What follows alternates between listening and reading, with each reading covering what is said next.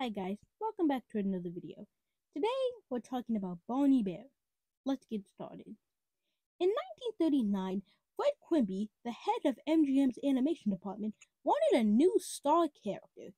He wanted a character that could rival the likes of Mickey Mouse and Porky Pig. So he assigned Rudolph Isley to create a new character. And what was that character? Barney Bear. Barney's first cartoon was The Bear Who Couldn't Sleep, which released on June 10th, 1939.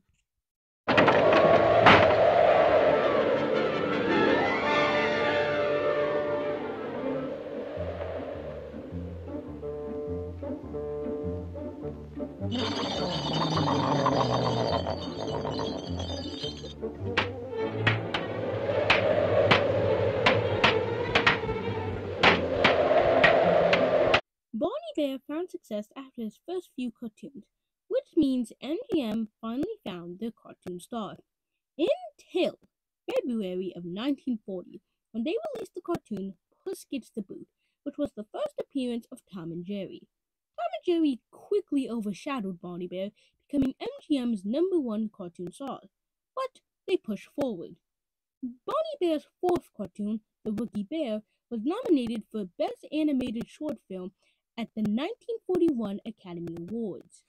Here comes that lucky winner, all set for that nice long vacation. He's gonna have a swell time.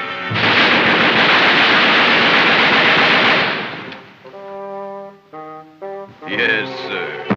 Most of the time, Barney's just trying to go to sleep, but because of circumstances, he can't get a good night's rest. Even when he's trying to do other activities, like planting a garden, he can't, and he always messes up. In the last batch of Barney cartoons, they became, for lack of a better word, cheaper. The backgrounds and character designs became flatter and more simple. I can only assume this happened because of budget cuts. This did happen to Tom and Jerry, but it happened 4 years after it did to Barney. The last Barney Bear cartoon was Bird Brain Bird Dog, which released on July 31st, 1954. Okay, Bird Dog, you can go out and get me something to shoot at.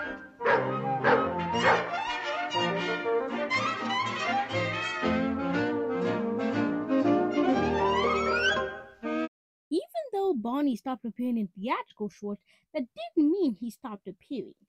He made a few appearances in the 1980 show, The Tom and Jerry Comedy Show, and he made a cameo in The Tom and Jerry Show from 2014. But besides that, he's a forgotten character, a relic from the golden age of animation. Thanks for watching, and I'll see you next time.